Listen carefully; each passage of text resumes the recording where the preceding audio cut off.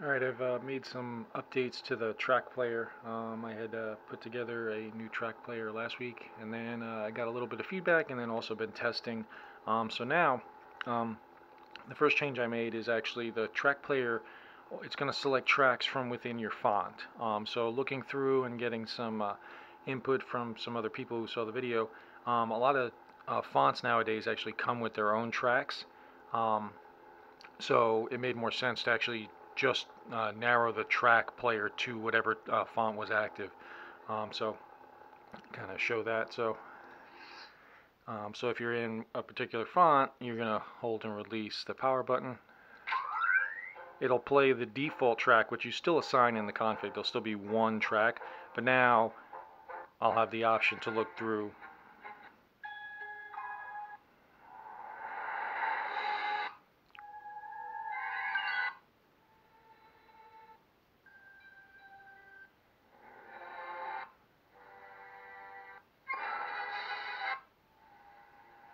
So you can basically cycle through the entire folder.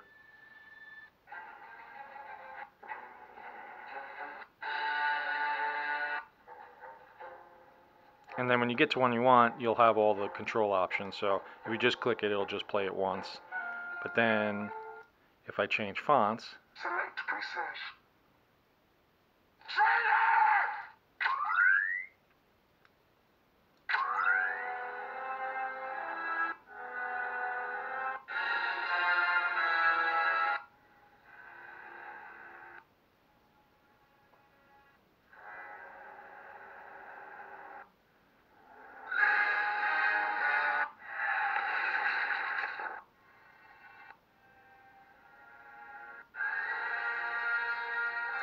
you'll get through all the fonts in the second, or all the tracks in the second font, and then I can select preset.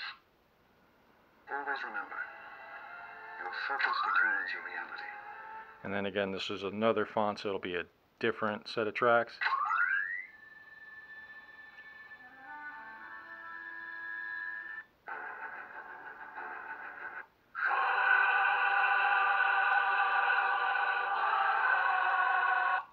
So that basically, so now the tracks are dependent upon the font. So you can have completely different tracks for each of your fonts and be able to go through all of them. So it lets you put whatever tracks you want related to a specific font together.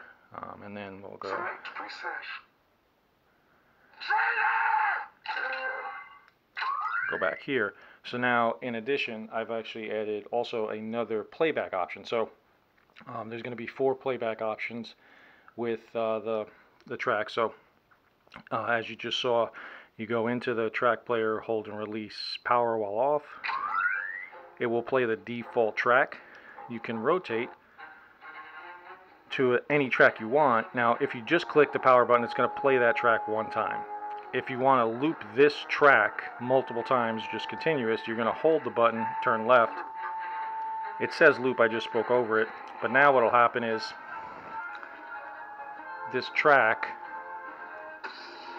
is going to continue to play until I stop it. It'll just keep looping until you either stop it or cut power. That's all. I'll let this one play out. But so now with the 4 options, so previously I had the play once, loop, and rotate. I've added a random also. So now it'll be, you'll go into the track player, hold and release power.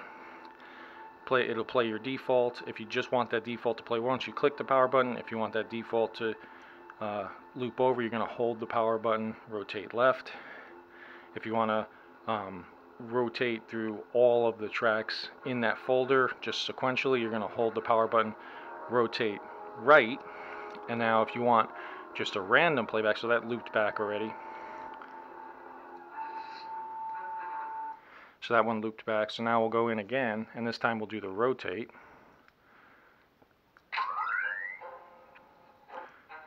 So like this one, I'm going to hold the power button, turn right, and I spoke over it again. It says rotate. And the sounds are also, they're from No Sloppy. Brian Connor provided them. But now this time it will finish this track out, and then it will go immediately to the next track. And then the new option, random, instead of the power button, when you get to the track you want, you're going to just click aux. And aux will actually just, it'll play the track you select, but then it will go to a random next track, and it'll keep choosing random tracks, again, until you stop it.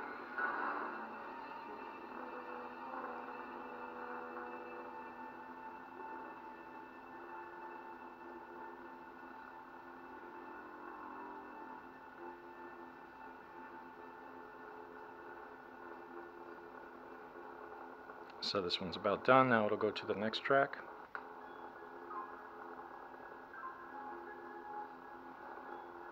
And this track's a little low, so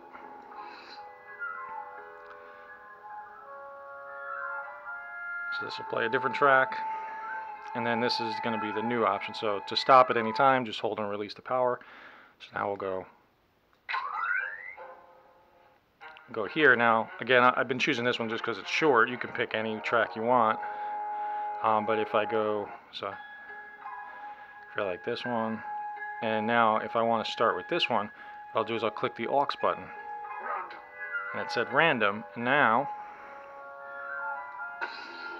it's going to play this track, and then after it, it will randomly select another track, and so on and so forth. It'll just keep randomly selecting. So loop plays the same exact track over and over again. Rotate plays starting from that track and then going forward through all the tracks, and it'll circle back around if you leave it playing. And then random plays the track you selected, but then after that it's going to just keep selecting random tracks, so it's out of order.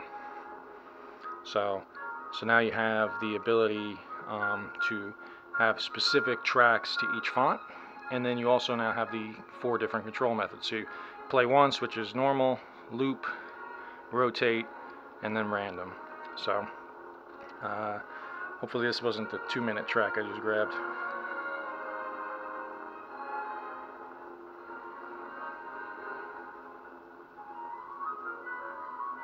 This might have been a longer track, so I'll let it play out just so you can see. It's going to randomly grab a different one. But so still more work and testing to do on it, but it's been working pretty well. And actually having the tracks narrowed to the specific font actually makes it run a little bit better. And this gives you more freedom. So you can put completely different tracks in each of your fonts, and then whatever font you have active, you're going to have access to those tracks only, instead of having to go through so many. So if you had 20 or so tracks on a dozen fonts, if we looked at all of them for the track player, it actually would slow down, and it would take you a long time to get through all of them. So this way you can specify within the font folder. So with all these new menu system for edit mode plus the track player, you are going to have some formatting requirements on the SD. You're going to have folders and set up certain ways, but that'll all be part of the write-up. But for the track player, it will only look for tracks within the font. So you'll have your font name / tracks, all lowercase, and then anything within that folder, it's going to consider a track, and it's going to let you play and select from them. So as many tracks as you want per font, and then the 4 playback methods. So yeah, I picked a really long track, of course. I'll let it play out for everybody just so you can hear the random switch. Actually, it's easier to hear. Saber off.